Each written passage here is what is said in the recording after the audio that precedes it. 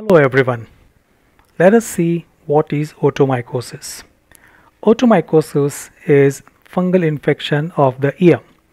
The ear is an integral part of the human body. It deals with the sense of hearing.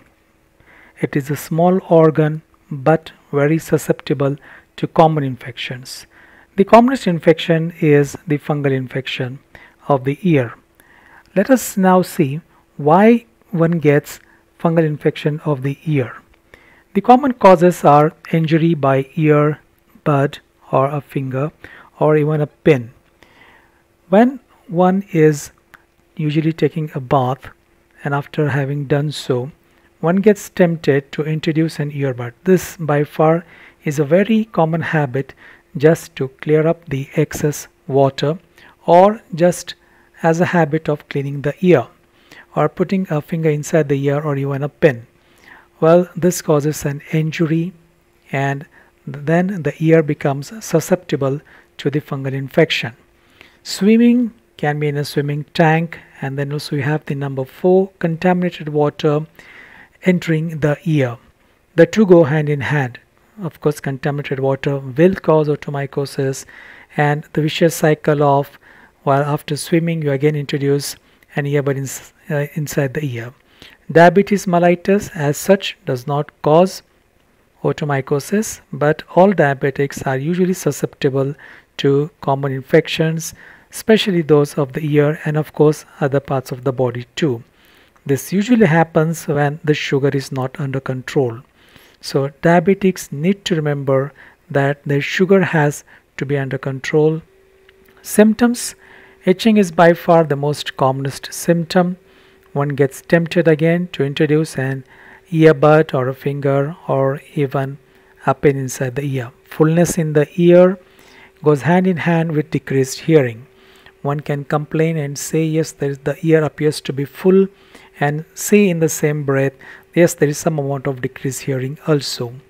Pain is dependent on the person itself, very subjective, and it can be mild, moderate and severe.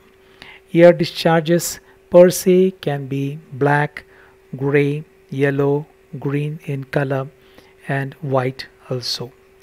And once the ear gets filled with this ear discharge, then the symptoms of pain and fullness and decreased hearing are appreciated. Now the picture that you are seeing here is the ear discharge is of black and gray in color, and you can see that the ear is full, and because of which this particular person may complain of fullness in the ear and also maybe decreased hearing in the ear also. It may be associated with pain and itching too. Now as we zoom up the images, it's very clear. As you can see, the ear is full of this debris. After treatment, this is what the ear will look like. You can see in the center there is the ear canal, and straight into the central part, the deepest area is a small grayish area. In this image you can see, this is a zoomed up image, and you can see the grayish area, which is nothing but the eardrum. The outside pinkish area is the ear canal.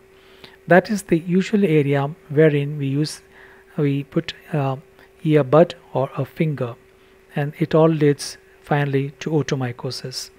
This particular image you can see the eardrum very clearly, and absolutely there is no debris which is seen whatsoever. The treatment part is, of course, you need to consult your doctor.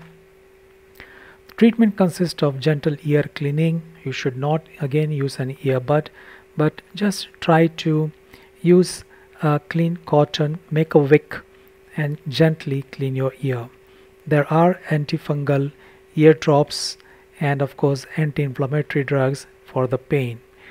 One should not go to the local chemist without consulting a doctor and buy an ear drop and just use it hoping that the infection will go away. It's very less likely that the infection will go away without actually making a proper diagnosis.